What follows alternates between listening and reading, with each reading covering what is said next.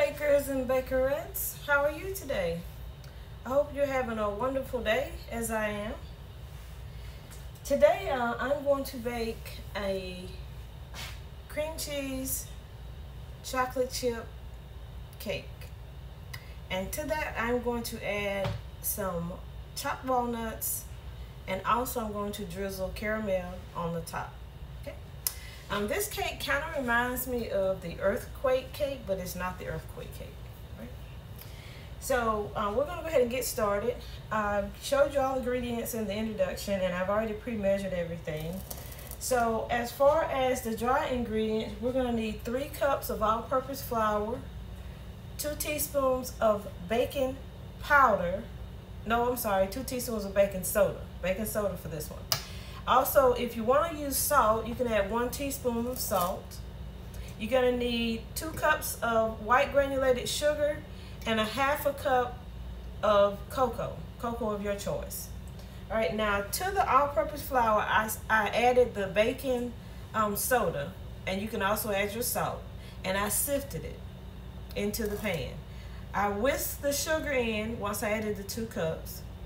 And then I added the 1/2 cup of cocoa to my sifter, and I sifted it in as well because I wanted it to be as fine as the flour. And then I whisked everything together to make sure that I got an even distribution of all of my dry ingredients, which is what you have in this bowl. All right. Now the next step is to prepare in my mixing bowl. As you can see, you're going to need at least 3 bowls. You need 1 for the wet ingredients, 1 for the dry ingredients, and then of course 1 for the cream cheese mix. So to my mixing bowl, I'm going to add 2 cups of water, and this is room temperature water. And of course, I don't use tap water. I'm using bottled water. But if you don't have bottled water, you can always use tap water. That's fine. So you're going to need 2 cups of water. Then you're going to add 2/3 cups of a natural or neutral oil, such as vegetable oil, canola oil. I'm using vegetable oil. And you know, oil and water don't mix. We know that. Okay. These are just all the wet ingredients, and we're combining them together. And then you're going to add your vanilla extract. And you're going to need 2 teaspoons of vanilla extract.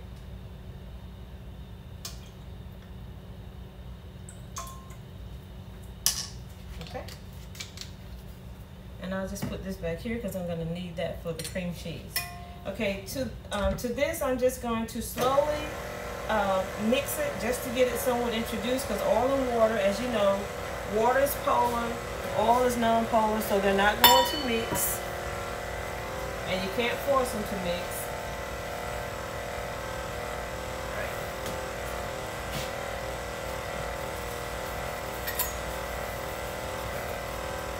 I just want to dry my mixing cup, my measuring cup.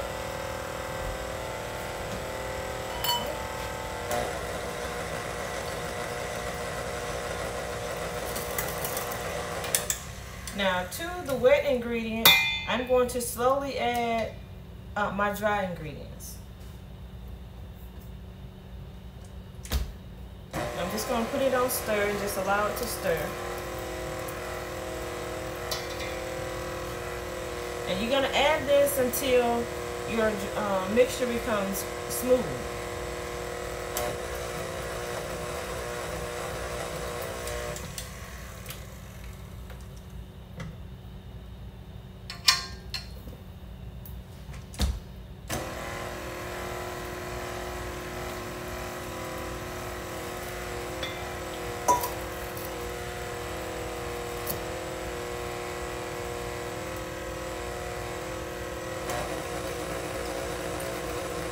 Now, if you prefer to use self-rising flour and not have to mix all of these, the salt and the baking soda together, you can.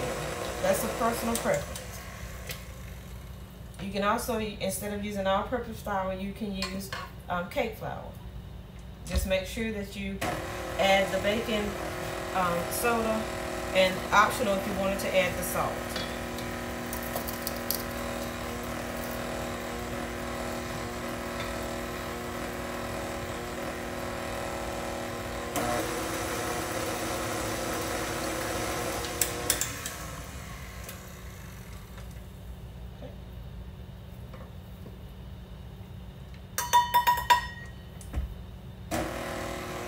just stirring it in. I'm going to mix it all in just a minute.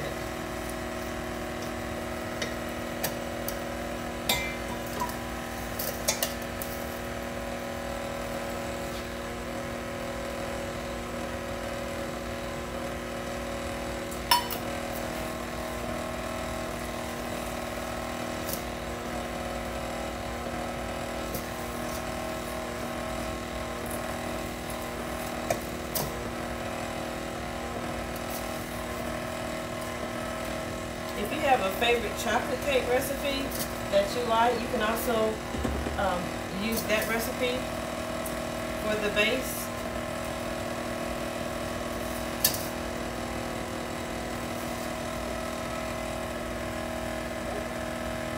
So I think I have all of the dry ingredients. A little bit left in my measuring cup here.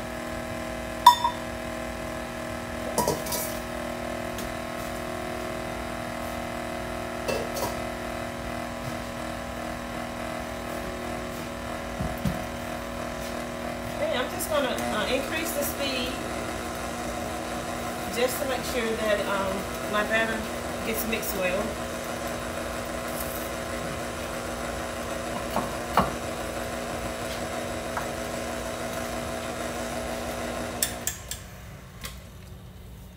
As usual, I will scrape down the sides of the pan, and I'm going to fold from the bottom to the top just to make sure nothing is clinging and that everything gets well incorporated together to make a uniform mixture.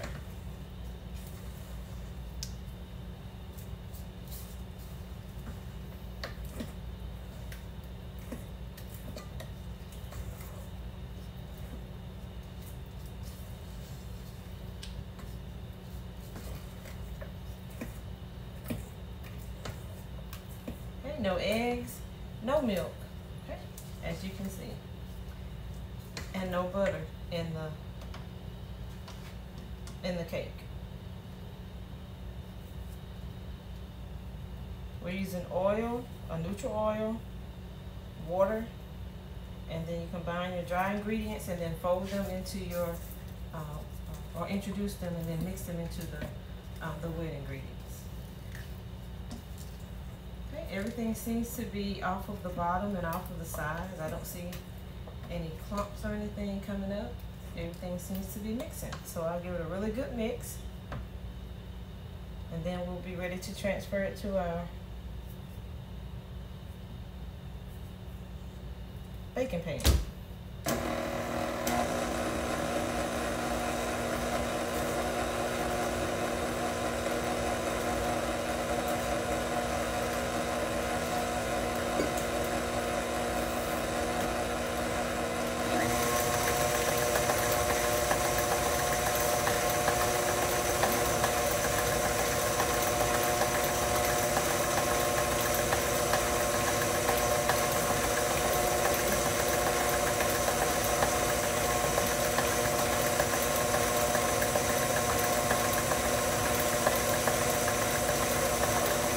While we're waiting, I'm going to go ahead and I'm going to spray down my baking pan. This is a 9x13. You can bake it as a 9x13 in a sheet cake pan. You can bake it as layers, or you can bake it as a bundt style, whichever you would like. Make sure you coat your pan very well.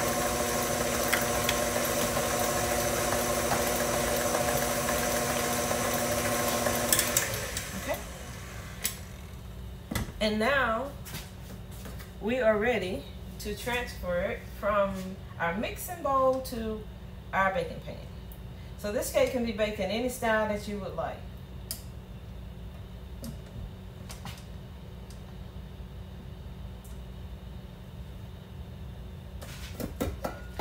So we'll take it off, make sure that you get everything off of your beater. And let's mess to clean up, right? And then you're going to transfer it to your well-greased baking pan. And as I said, this is a 9x13. Releasing everything from the sides and from the bottom of your mixing bowl.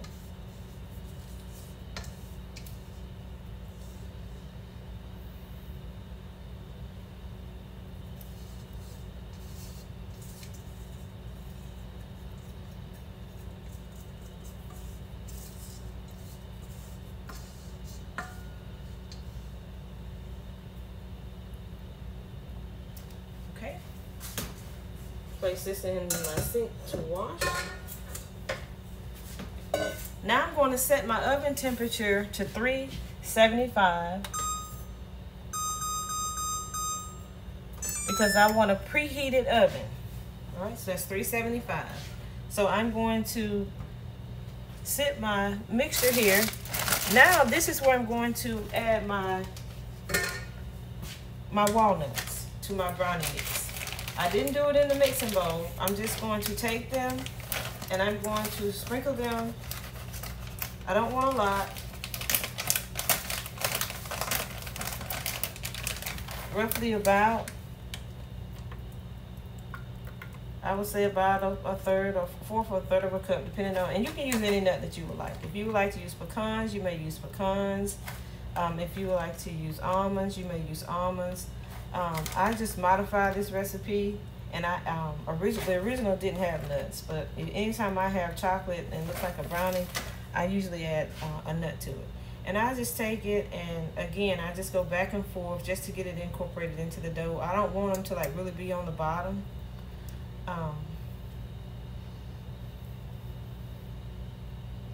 And I really don't want a lot of nuts in it, but I do want the added texture that the nuts give it.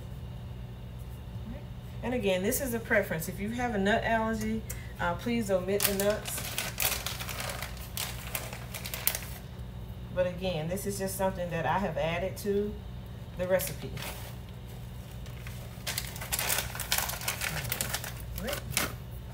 Okay, the next thing I'm going to do is I'm going to prepare the cream cheese icing. Let me place you on a brief pause while I clean my blender. Okay, everyone, I pulled out my handheld blender for the cream cheese. So you're going to need 1 8-ounce block of Philadelphia cream cheese, and you need to allow it to come to room temperature.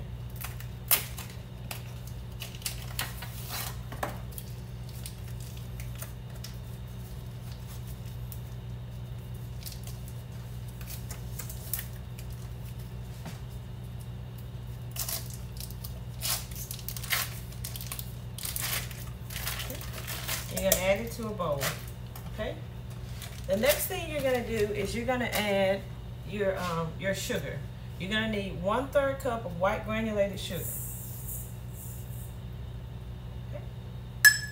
You're going to need to add 1 egg at room temperature.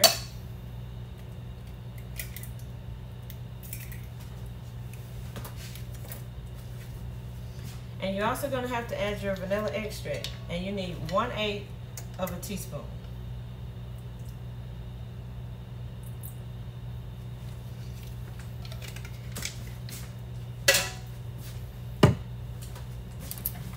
So then you're going to take the blender and you're just going to mix it.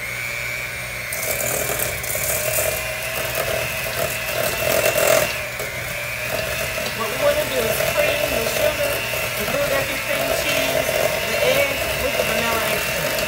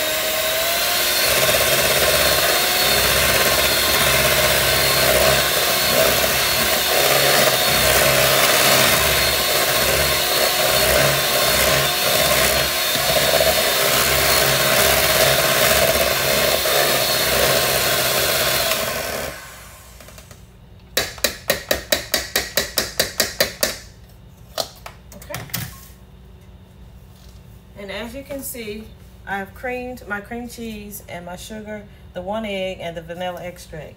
Now what you want to do is you want to take this, and it's really creamy, and you're going to place this like in dollops on top of your chocolate cake.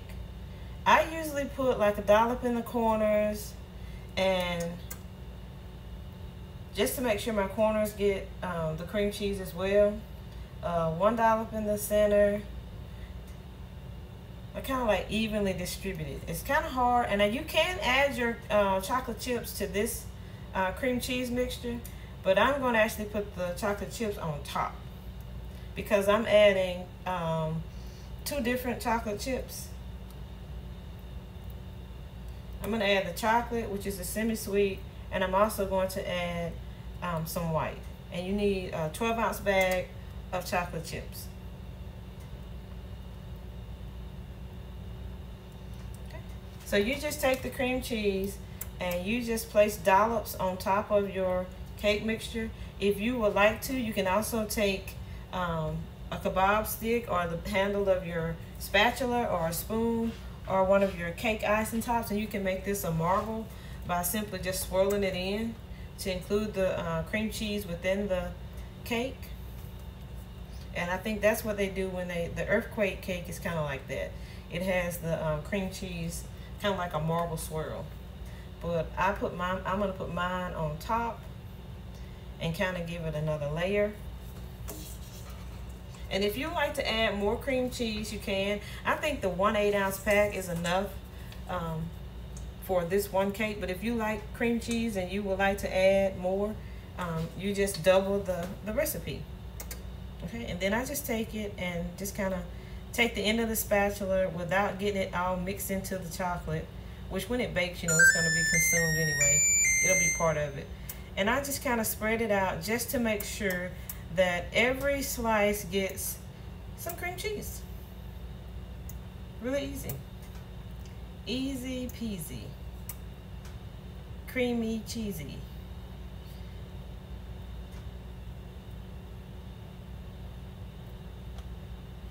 This is a Chocoholic's favorite cake. It is, I call it the Sinful Chocoholic cream cheese chocolate chip walnut cake, because I added the walnuts for my delight. All right. So we have our cream cheese. Add it. Spread it evenly across the top.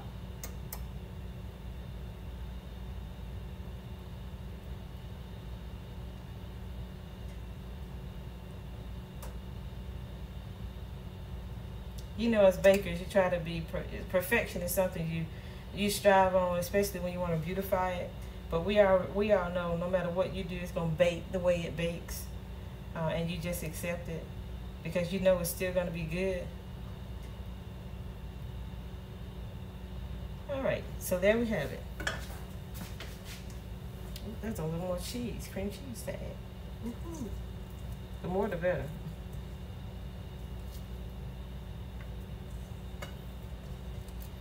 I thought I scraped the sides down. Obviously not. Okay.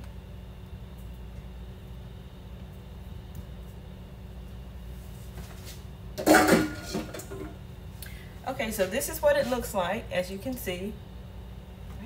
Now I'm going to add my Ghirardelli, and these are the premium baking grand chips. These are the semi-sweet chocolate chips.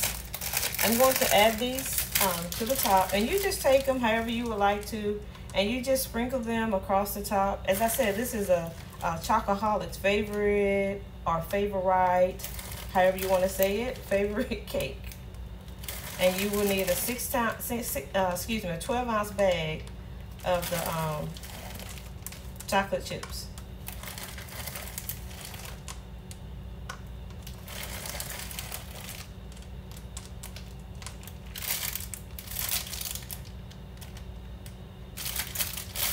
And this was You can't hardly read the bag here. This is, yeah. You need like a 12 ounce.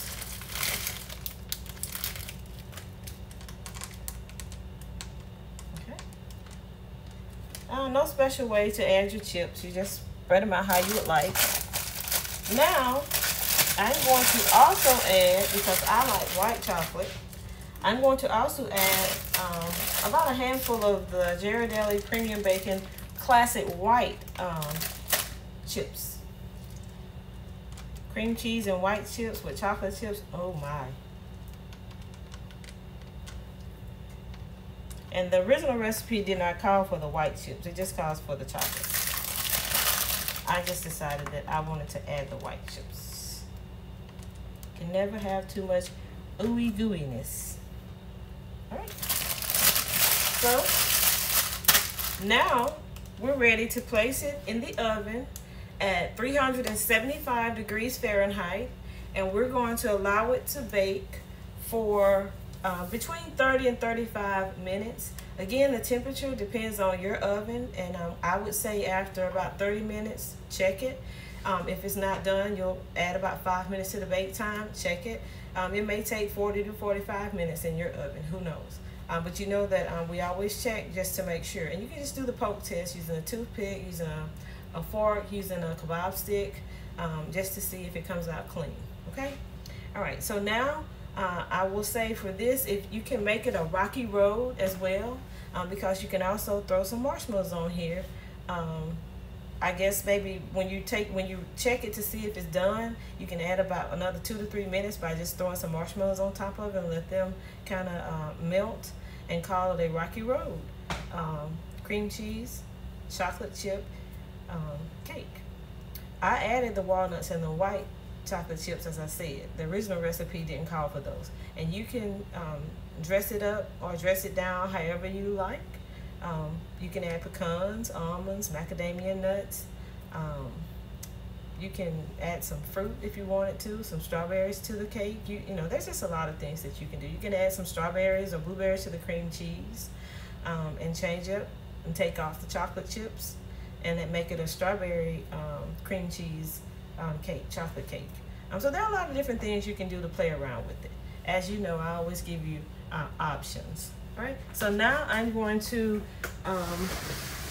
place the cake in the oven.